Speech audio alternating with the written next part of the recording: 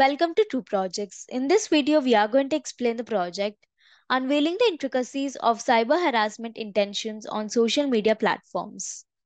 Introduction. Cyber harassment refers to the malicious and often repetitive use of digital platforms to intimidate, threaten, or harm individuals or groups. In recent years, the proliferation of social media platforms has facilitated the rapid spread of cyber harassment, making it a pervasive issue in the digital age. And the prevalence of cyber harassment has serious implications for individuals' mental health, privacy, and overall well being. Additionally, it poses significant challenges to maintaining a safe and inclusive online environment. So, addressing cyber harassment is crucial for promoting digital safety and fostering healthy online interactions. And the beneficiaries of this project encompass a wide range of stakeholders, including social media users, platform operators, policymakers, and advocacy groups. By gaining insights into the intricacies of cyber harassment, these stakeholders can develop more effective strategies for prevention, intervention, and support. And natural language processing and machine learning play pivotal roles in this project by enabling the analysis of vast amounts of textual data from social media platforms.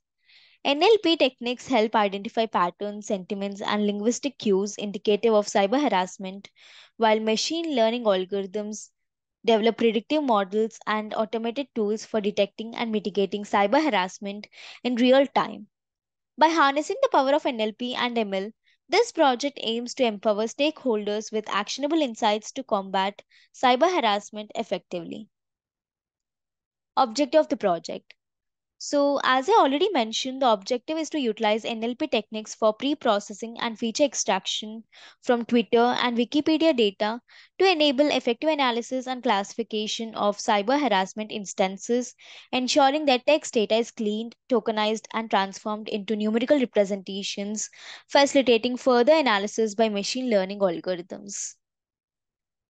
And the aim involves constructing and evaluating multiple classification models, including random forest, naive Bayes, and voting classifier, by training them on the extracted features and assessing their performance metrics such as accuracy, precision, recall, and F1 score to determine their effectiveness in accurately identifying cyber harassment patterns and distinguishing them from non harassing content.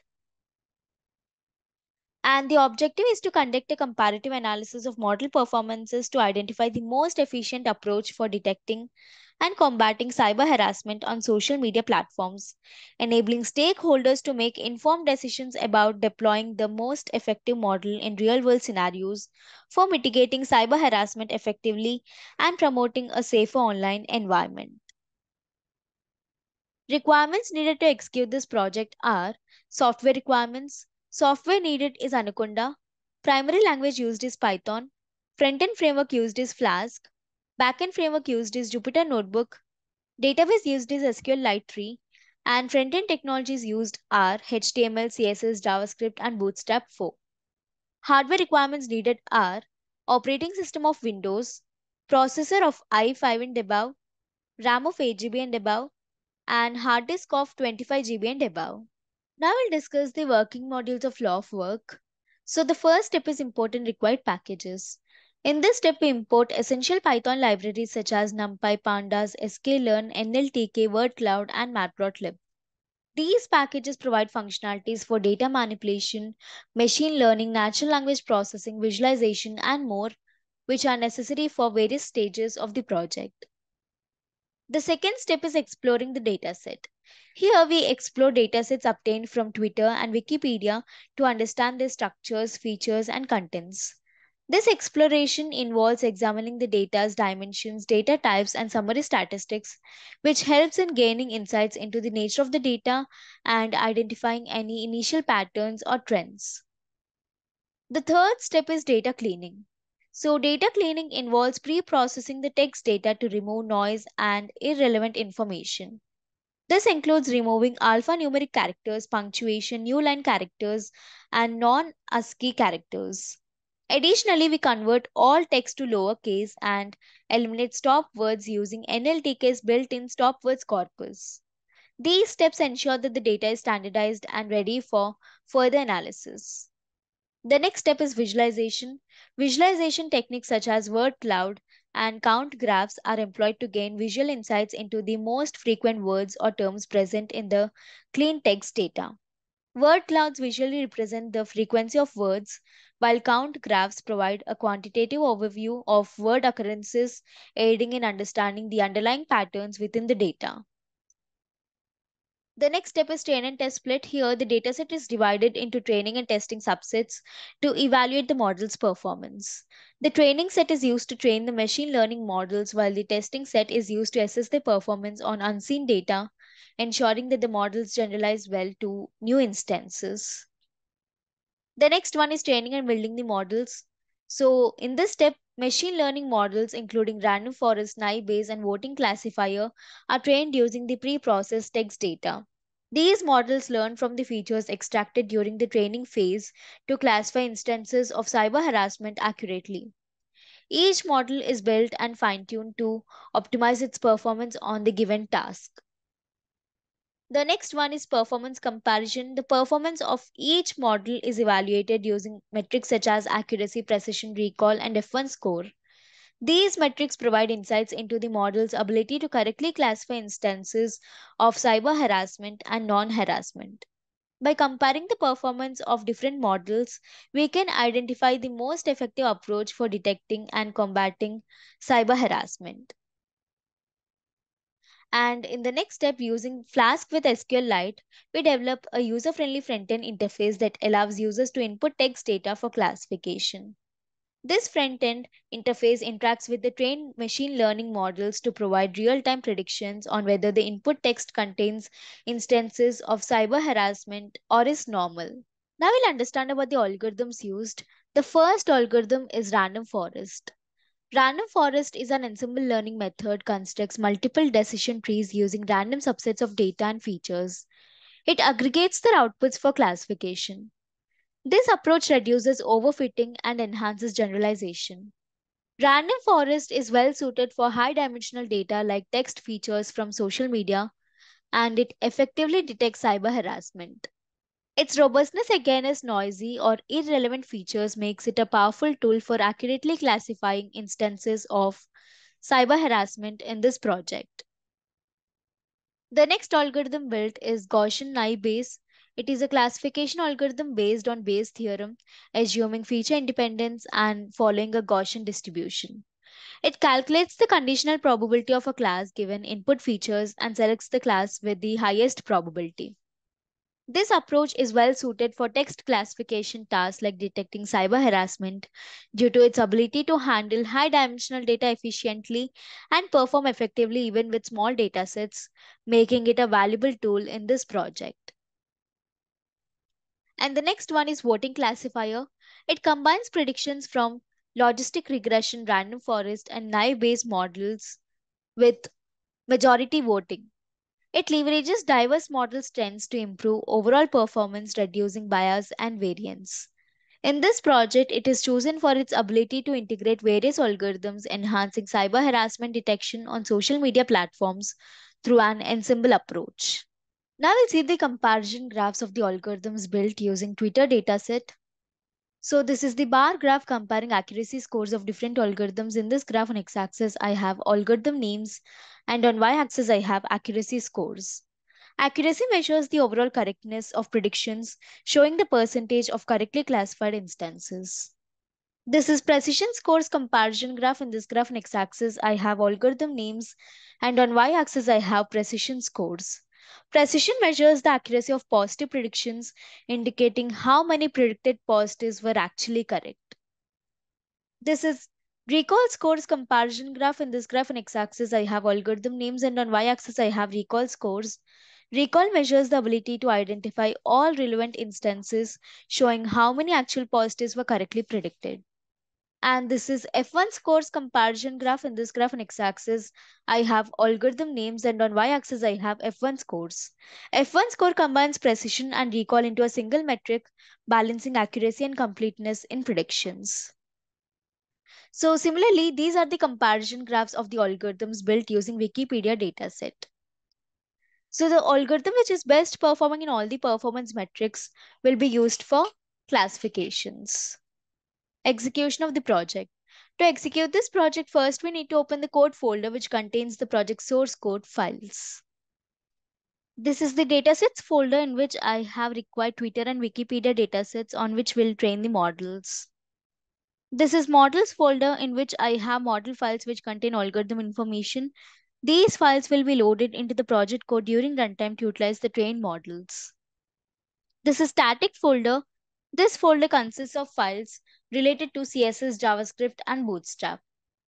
This is templates folder. This folder contains all the HTML pages used in the project. It typically includes files like index.html, about.html, etc., which represent different pages of the website.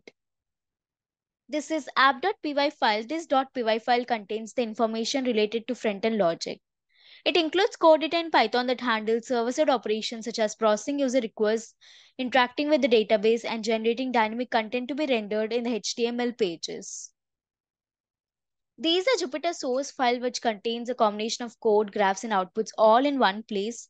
So Jupyter source file allows users to write and execute code in individual cells, making it a popular choice for data science. This is signup.db file. This file is the database file used to store user information. And these are test cases files in which I have test cases on which will make the predictions. Now copy the path of the code folder from the address bar of the file explorer. I'm copying it and open Anaconda prompt. Use the command cd followed by space and paste the copied path and hit the enter button. So this command is used to change the current directory to the code folder's path. Now compile the app.py file using the command python space app.py. I'm typing python space app.py and hit the enter button. So this command will execute the Python script and perform a runtime check for any syntax errors or logical issues. After running the app.py file, the Flask framework will host the application locally at the default address, local host, and port unless configured differently. Now copy the local link provided by the framework. I'm copying it and paste it into any web browser. I prefer Chrome. After pasting it, hit the enter button. So the home page of the project has been displayed in the browser. This is the front end built using Flask framework. And here we can see a sign up link, click on it. So if you are new users, we have to register first, fill in all these details and click on send OTP button to get the OTP and then register. And if we already have account, we can directly log in by clicking on this login link.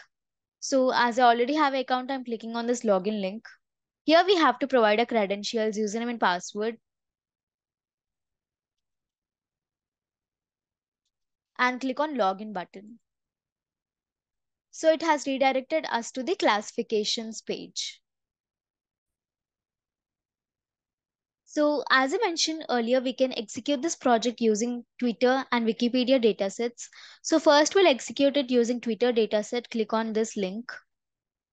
So here we can see a comment box where we have to enter a text and the application will classify the text if it is a harassment or non-harassment text.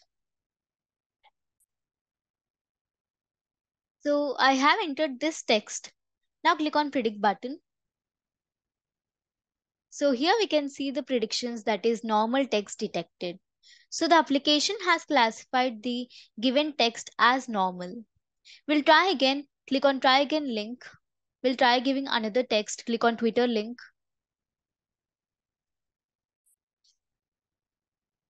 I have entered this text. Now click on predict button. So we can see the result that is harassment text detected.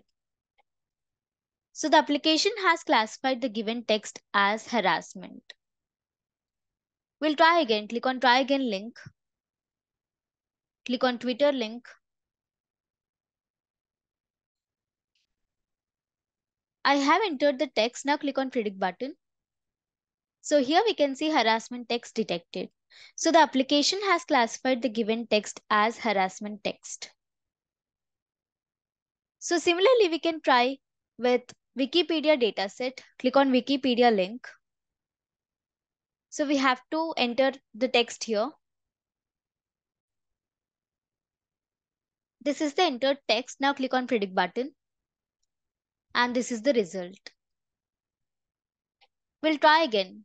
Click on try again link. Click on Wikipedia link.